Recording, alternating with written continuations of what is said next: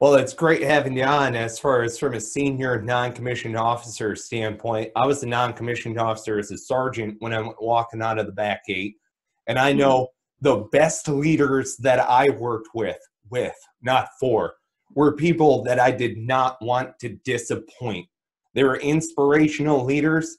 They're out there getting it done with each and every one of us, right? And it's difficult.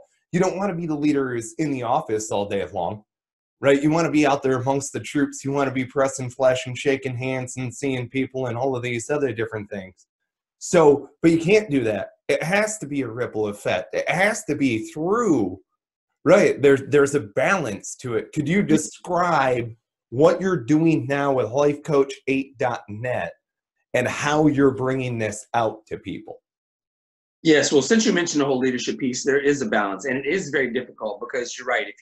If you're in a leadership position and you spend all day shaking hands, kissing babies, then you're falling behind on the administrative things. If you're a business owner, you're falling behind your business. You're falling behind your profits. If you're in the military, then you're falling behind in your administrative duties, and someone's going to wonder why this isn't done yet or that done yet. So yes, there is a balance. The other thing too is that if you're out shaking hands, kissing babies, that's great and all. Again, there's a balance, but you're not helping anyone one-on-one, providing any coaching with anyone. You're not saving any marriages, saving anybody from bankruptcy, or because that's where you're one-on-one if you're in your office where people can approach you.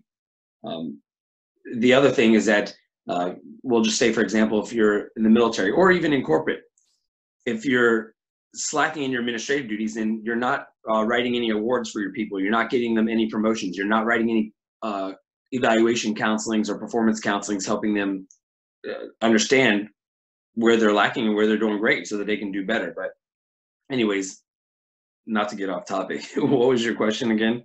No, you're dead set on topic with lifecoach8.net. And we're talking with Sergeant Major Max Garcia. For all of our listeners out there, go check out lifecoach8.net.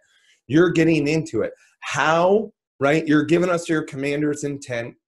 I see a little inkling foreshadowing to that desired end state, right? So boom, when you're getting out there, are you going out as a motivational speaker? Or I know that you have a book. What are your actionary items that you're doing inside of the execution paragraph, coordinated instructions? How are you going about doing this?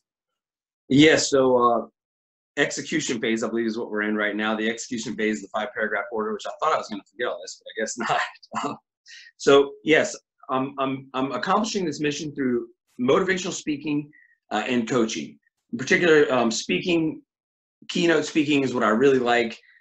Public speaking, conference speaking, you name it. I love running my jibs for the benefit of other people. I just love it because when I talk to a crowd, whether it's 2 or 2,000, then again, my talk is having a second, third order effect on many people and many people's lives and their families' lives and their employees' lives or their coworkers' lives and so on. So that's the first part, is through speaking.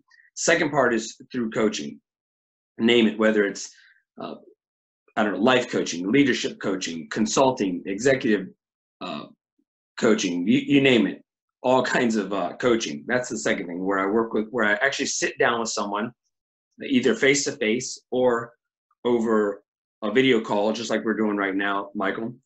And yeah, I work with them step by step to solve their problem or help them accomplish whatever it is they want to accomplish. So if they want to accomplish a promotion or a raise, there's so many people there who have a raise and a promotion ready to take anytime, and they just don't know how to take it. And there's a step-by-step method to get it done.